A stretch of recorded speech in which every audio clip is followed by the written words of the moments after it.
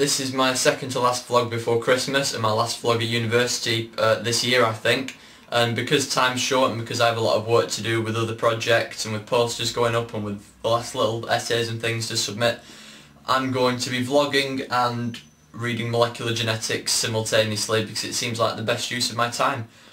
So this week, while he reads away, I'm going to be talking about symbiosis. There's a species of squid and it sort of teams up with fluorescent bacteria, and the fluorescent bacteria benefit from, they're protected by the squid because they live within the squid, and they produce light, and that allows, at night time anyway, it allows the squid to pretend to be moonlight, and as the squid pretends to be moonlight it can sort of drop down on unsuspecting prey and engulf them, which I think's, it's beautiful really. Sea anemones are, well, contrary to popular belief, they're not plants, they are animals, they're marine predatory animals, and they team up with clownfish and other ray-finned fish like that.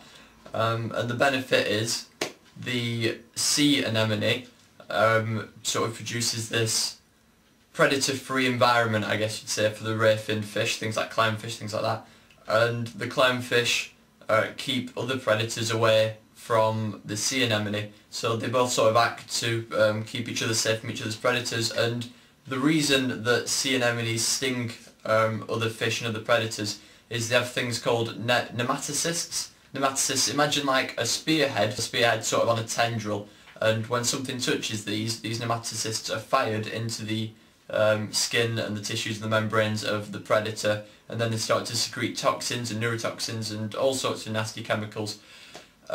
Clownfish and things are covered in a mucus that prevents these nematocysts from firing, which is why they don't get stung. And if you watch Finding Nemo, this is why Merlin doesn't get stung. Is he called, I think he's called Merlin, he should be. It's why he doesn't get stung. He's called Marvin. He's got one of them. But anyway, the point is he's not stung because he's covered in this mucus when him and Dory sort of travel through the big field of jellyfish, because jellyfish also work by firing nematocysts, and obviously they can't fire into the mucus because they aren't triggered by it. I'm not sure if you would call this one, this is going back underwater again, I'm not sure if you call this one a symbiosis. I suppose it's more, it's not parasitic because, oh, it's difficult to explain, but the species of sea slugs that eat chlorophyte algae, little green things float around in water, tiny things, and there's a species of sea slug that eat these, but then the chloroplasts, the things that photosynthesize in the algae, continue to live within the sea slug and continue to photosynthesize, so the sea slug sort of photosynthesizes using these chloroplasts and gains sugars from them.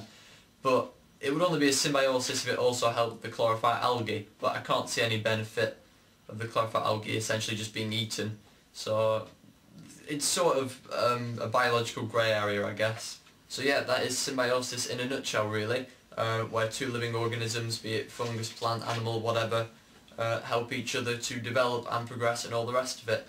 Next week, if I have time and if I've got plenty of reading done, I'll probably talk about parasites as well, which is, it's sort of like a symbiotic relationship in as much as there are two species, or maybe more species, but instead of sort of aiding and assisting both partners, only one is benefited.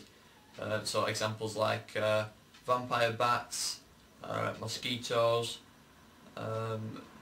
Venus flytraps and things like that. Anyway, I'm going to go back to doing tons and tons of work, and I'll see you all on Saturday hopefully. So yeah, bye!